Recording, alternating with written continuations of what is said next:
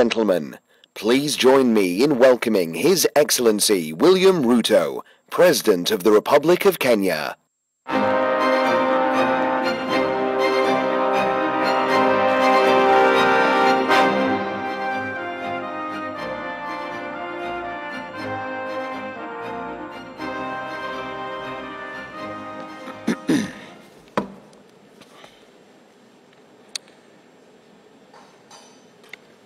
Good morning, ladies and gentlemen, and I bring you warm greetings from the people of Kenya.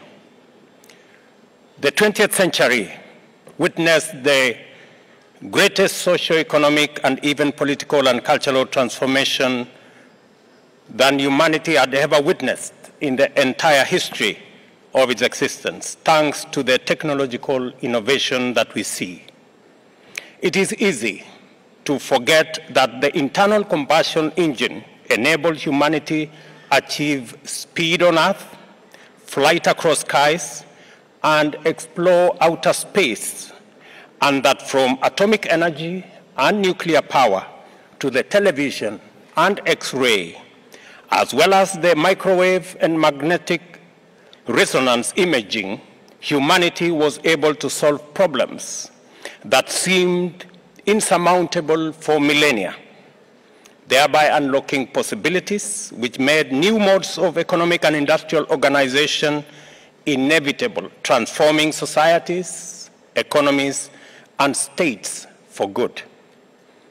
For all this, nothing in the past century compares in terms of sheer speed and scale of transformation, as well as implication for human well-being and disruptive socio-economic change with what we have experienced over the past few decades since the advent of computing and the miraculous explosion of ICTs, robotics, automation, machine learning, and of course, artificial intelligence.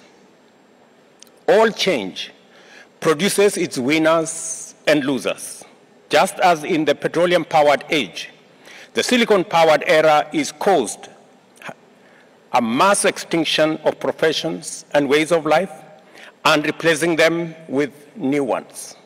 Similarly, the possibilities unleashed by the new industrial revolution are also redefining the opportunity and threat terrains across sectors. There has never been a time when thresholds of change were not only periods of intense debate, but also controversy. Innovations elicit resistance and attempts to suppress or adapt it to the status quo. The fear of the unknown can be a real and huge drawback to progress, and governments, however, if they are to remain relevant, agile and responsive, must, as of necessity, move, facilitate, encourage, and champion change.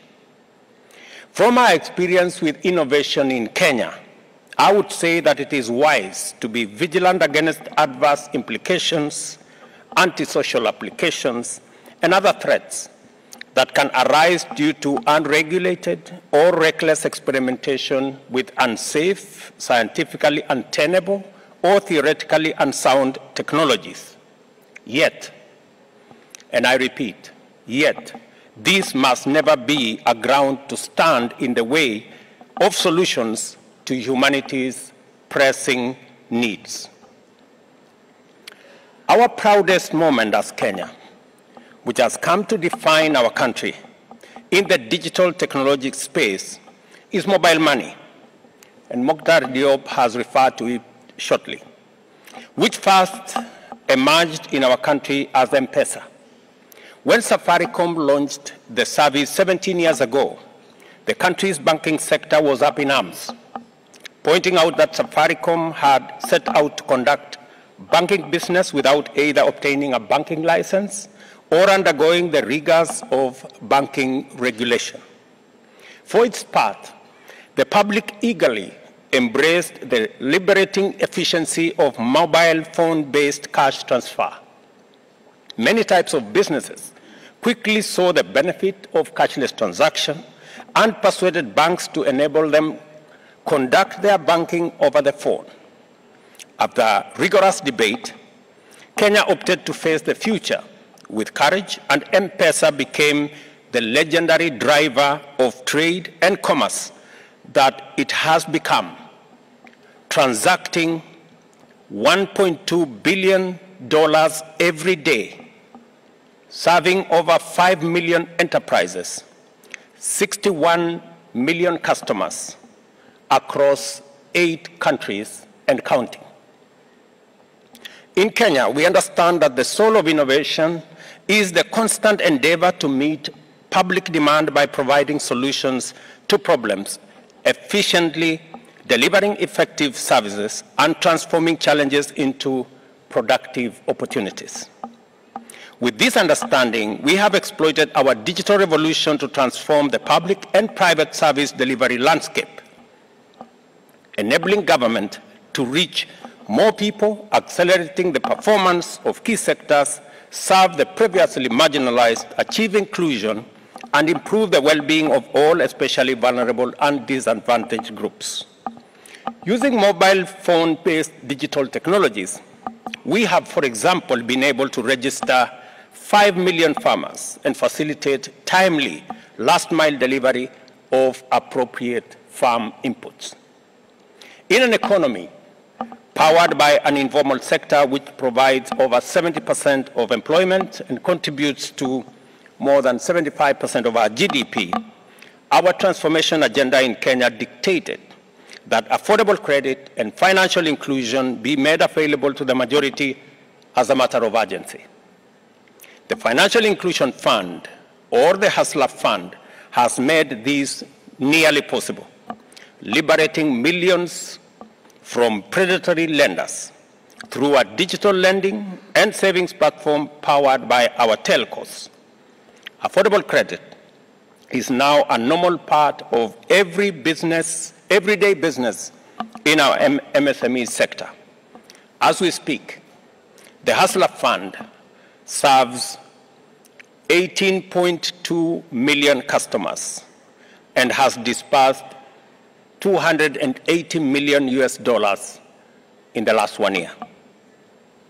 Motivated by the resolve to achieve universal health coverage and make high-quality medical services attainable throughout the country, we also have deployed 107,000 community health promoters to serve in every village in Kenya, attend to citizens at their homes, capture diagnostic data with digital devices, and supervise medics using mobile phone. Recognizing that the efficiencies of technology extend beyond speed and security to inclusion, transparency, and integrity, we are now finalizing the process of enhancing e-government by digitizing all government processes and automating public services to make them accessible to all citizens. In the last 1 year, we have digitized government services from 5% to 80%. The plan is to make government 100% digital by the end of this year. From the difficult conversations Kenya had at the advent of our digital revolution in 2007, we have fully embraced the brave new world of digital governance and service delivery, together with all the benefits it brings. There is no doubt that changes, threats, and dangers exist, as they inevitably do in every field of human endeavor. What is required is unrelenting vigilance on a global scale, achievable through collective action, involving leaders and citizens in the public and private sector, back home and internationally. I will give you a personal experience. When I went to one village, and this speaks to the power of energy, technology, and youth in our continent. I went to one college in a village 400 kilometers from Nairobi in Kaiboi. And I meet this young man, Brian. And Brian is a diploma student who, because of the internet, because he has a computer and there is electricity, he now works for an AI company in Germany. Mind you, Brian does not have a passport. He has never been to the city of Nairobi. But because of technology, internet, and electricity, he now works not for a supermarket, but an AI company in Germany. That is what technology, innovation, power, and internet can bring. Previous approaches to climate action have placed the world's economies in a difficult position of having to choose between development and climate action. At the first African Climate Summit held in Nairobi in September last year, Africa defined its place in this discourse. With its abundant endowment of natural resources for green industrialization, including resources for green critical transition minerals, carbon sinks, and arable land, as well as the highest green energy potential from solar, wind to hydro and geothermal, Africa is the de facto epicenter of a green industrial revolution. It is no longer tenable nor sustainable to extract natural resources from Africa, processed elsewhere, using green gas-emitting technologies. Green industrialization in Africa will simultaneously address unemployment, reduce inequality, discourage migration, while enhancing manufacturing efficiency and industrial sustainability. All it takes is investment, which calls for a measure of boldness and intentionality, like that which channeled investments that turned the desert of Middle East to give us flourishing, futuristic centers like Dubai. We must not allow the fear of the future unknown deprive bright youngsters like Brian of opportunities. If we sacrifice the benefits of progress hoping for security, we risk losing both. And if ever there was a case for great urgency in formulating a framework for deployment of AI and machine learning, young Brian and his cohort places it in sharp focus. We must not hesitate to mobilize collective action and even anchor it through a dedicated multilateral agency concerned with how humanity will flourish on a thriving planet in the future, where we can all contribute resources and knowledge to improve our collective chances of winning now and winning in the future. Let me give you one final touch. Our tourism product has always been sustainable. Millions of tourists each year come to experience the global phenomenon of magical Kenya, a total of scenic beauty, unique flora and fauna, beautiful culture, and delightful hospitality. However, Kenya is not just the Silicon Savannah that is globally competitive digital ecosystem where solutions are constantly developed. Our Savannah grasslands plain is the theater where the earliest man confronted